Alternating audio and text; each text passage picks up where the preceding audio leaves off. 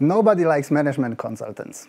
According to Opinion Trend Survey 2020, it's only 1% of population who appreciate what management consultants do. Only 1%. Nobody likes management consultants because they are arrogant, money-driven, and career-focused. And I should know, I've been one for 15 years. But I believe one argument is missing. This is that management consultants are drivers of transformation and change. And as proved by neuroscience, we humans react to change and transformation rather as on a bad news. We feel concerned, we feel doubt, we feel loss, and we feel completely in the power of others. So basically, nobody likes management consultants because they are messengers of bad news. My specialty as management consultant was the reorganization of support functions, company areas like marketing, communication, finance, HR, standing in usually for 10 to 20% of corporate workforce, so extremely important for the success of companies. In a team with other consultants, we were challenging the status quo. We were searching for innovative and creative ideas, how to move on, how to develop further, and ultimately also searching for savings in the extent of few millions up to 1 billion. Savings and change are painful but necessary in order to succeed. When looking deep into the corporate structures and processes, I have seen so much time and talent wasted with time-consuming recurring tasks. Tasks like collecting of information, analyzing of information, visualizing of information, then meeting coordination, documentation, and answering the same questions or almost the same questions over and over again. Especially for those kind of questions, it's, I think, a good idea to ask, what's the impact of AI on such tasks? What do companies need to do in order to remain competitive, and what do we as humans need to do in order to remain attractive on the labor market? Will be all replaced soon by machines? There is already so much going on in the sphere of AI and AI-powered applications. This is an overview of 1,000 selected companies being active in the field of AI and data. Every of these logos represents an extraordinary team with talented people, many of them with unicorn status and powered by heavy investors investing millions in disruptive ideas like this. Every of these logos, every of these teams has a unique vision of the future. They want to change the world, their world as we know it. Scary? What I personally find scary is that this is just the top of the iceberg. There are thousands and thousands other teams around the world, maybe with even more talented, more motivated people, and also maybe with even more stronger and more revolutionary vision of the future, shouting, disrupt, disrupt, disrupt. And disrupt is other word for the change that consultants do in order to trigger transformation. So for me, it seems like it's not just management consultants trying to feel us uncomfortable, it's also all the entrepreneurs around the world. So the corona crisis, maybe some context also here, is just accelerating the adoption process of those technologies. As Microsoft CEO Satya Nadella commented already in April 2020, we have seen 2 years worth of digital transformation just in 2 months. 2 years in 2 months, and this was April 2020. So, what is important to ask, because Corona is gonna away, but AI is gonna stay. So what can you do? How to benefit from the AI fireworks? In order to answer the question, I would like to draw a picture, to make a comparison in order to provide some context to what's going on. I believe that the pursuit of AI is triggering an industrial revolution comparable with the industrial revolutions triggered by the invention of engines. First steam engines and then combustion engines. But I believe The invention of engines triggered the invention of multiple use cases. So engines were powering or still are powering cars, trains, ships. They enable textile manufacturing, steel production, and so on. So one rocket, big firework. One rocket, big firework. One technology powering multiple use cases, and not just for a short time, for us, but for centuries.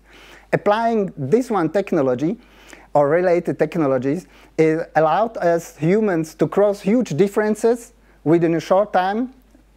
It allowed companies to be much more productive, and it also, as a consequence, reduced the cost of products and improved the quality of our lives.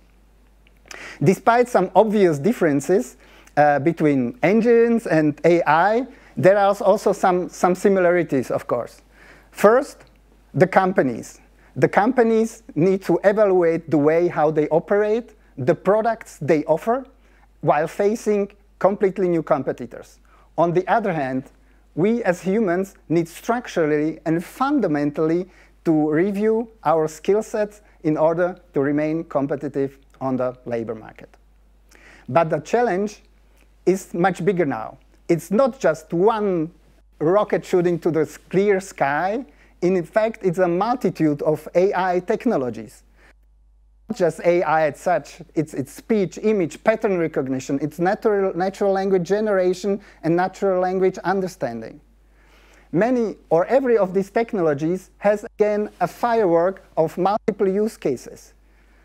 All the use cases are quickly evolving, are overlapping, and they are shining, but also disturbing and intimidating, because the power of AI is not as easy to understand as the power of an engine in a car.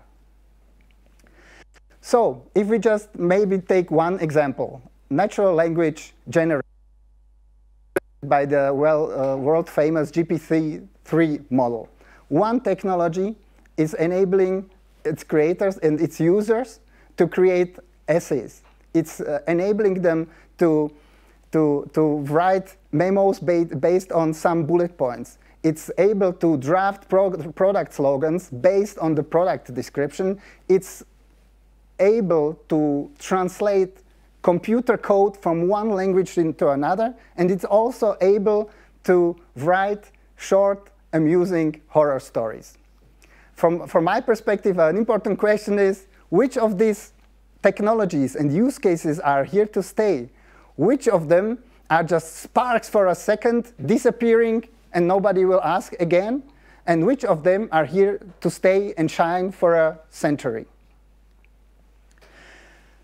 Or more concretely, what about you? What's the impact of this AI firework for your life? You as a student selecting the field of your study, you as a business person representing your company and for your career, or you as a parent navigating your kids into the future.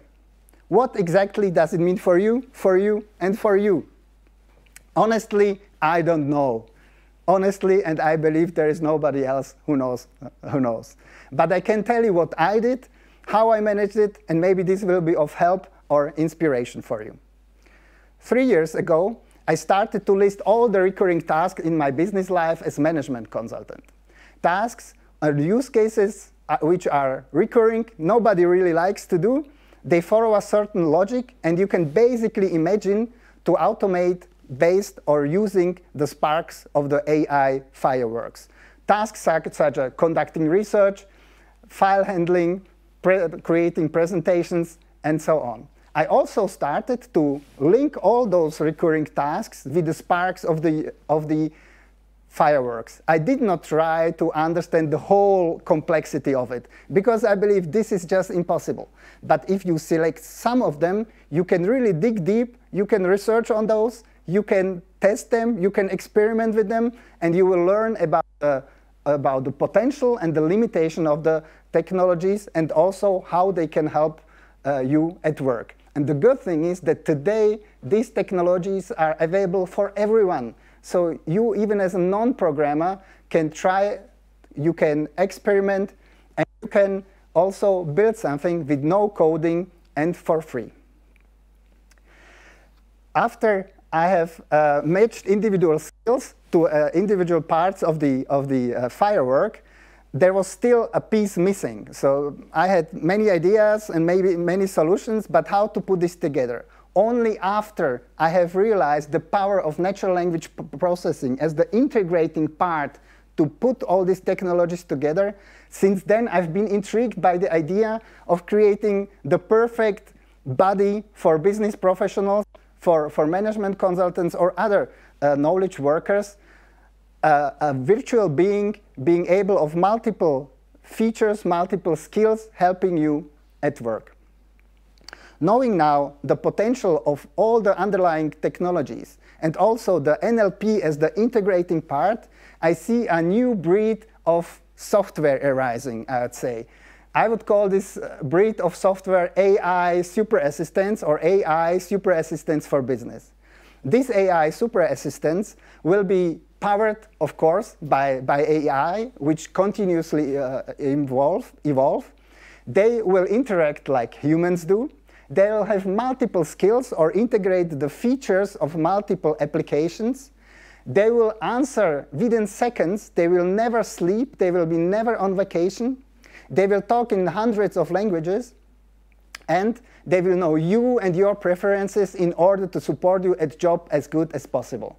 I'm not talking about general AI here. General AI, which would outsmart us humans in general. I'm not talking about general AI, which would answer any question you can imagine or solve any problem you just come along.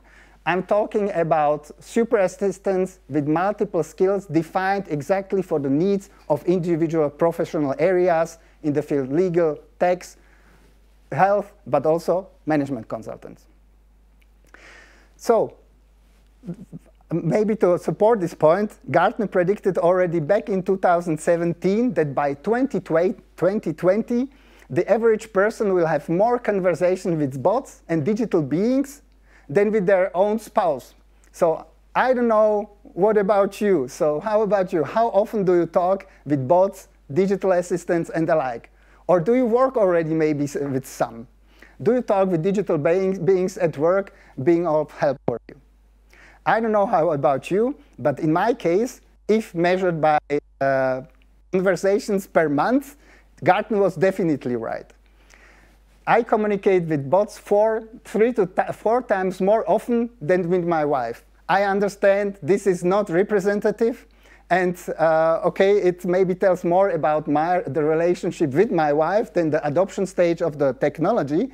But I think that no matter where your current conversation per month ratio with bots and digital beings stands today, it will definitely significantly increase in the future. So, and this is especially when you daily deal with tasks which fulfill the following 5 criteria. First, they are recurring. That means they appear over and over again and are therefore relevant in terms of time and money spent.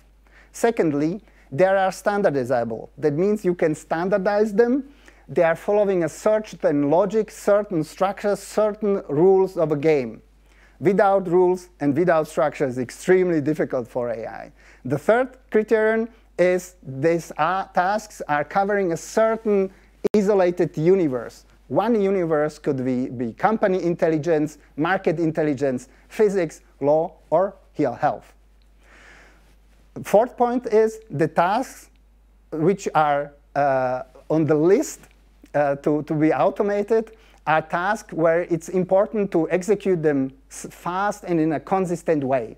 This is important in order to make the use case work and a business case work. And last but not least, it's essential that you can deal or manage a certain level of fails by the AI. Because when building software with AI, we are making the software more human. That means capable of more amazing things, but also making mistakes like we humans do.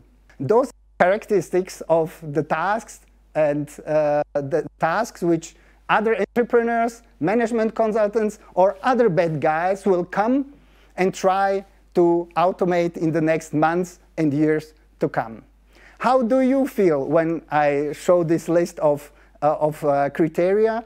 And if you mirror the field of your study, your job you are going to, or if you just mirror it with your actual business life. Do you say, hey, Pavol, easy, not relevant for me. I'm a specialist. I'm an expert. I don't care, AI. Tell me whatever you want. It's not going to hurt me. I'm safe. Then I would say, come on. This field where you deal with complex topics in complex project setups with quite considerable daily rates, you find many of those tasks. So I believe no one is really safe. So I would like to challenge you if you say, come on, easy. The other option would be, of course, Pavol, what are you doing again? So you are driving me nuts, right? So why are you trying to make me feel bad again? I'm doomed. I'll be replaced by AI soon. So in this case, I would like to tell you two things. First, please check this list again, yeah? And read carefully. What portion of your job is really fulfilling all those criteria, especially the last one, that you can deal with a certain level of failure, yeah? Point one. And point two, please consider the most amazing, the most universal, flexible, and efficient supercomputer there is out there. It's human brain, your brain. And I believe that AI will not replace us. AI will help us to amplify our human talents. So when is the change happening? So I would say, of course, it's already going on. I will not count down all the use cases where AIs became already part of our daily lives. But I would say I like the Bill Gates answer to change, where he said that we as humans tend to overestimate the change going to happen in the next 2 years, but tend to underestimate the change that will happen in the next 10 years. Once again, because I believe when I also read first time this quote, I had to read again. So we as humans overestimate what happens in the next 2 years because the status quo is so extremely sticky, but we are dramatically underestimating the impact or the change that's going to happen in 10 years. So the good thing is there will be not a big bang. There will not come the big AI solution replacing now all the jobs around the world. It will be a continuous change, but please don't underestimate the impact that will take place in 10 years. So, and this gives us humans, of course, some time to adapt, to get ready for this change, and maybe co-shape this, design it for our own advantage. So, how do you find your spark in the AI fireworks? First message is, yes, you can. I would say open your eyes, open your ears, and especially open your mind for change. And as first concrete action, just open your browser and dig deep into individual sparks of the fireworks.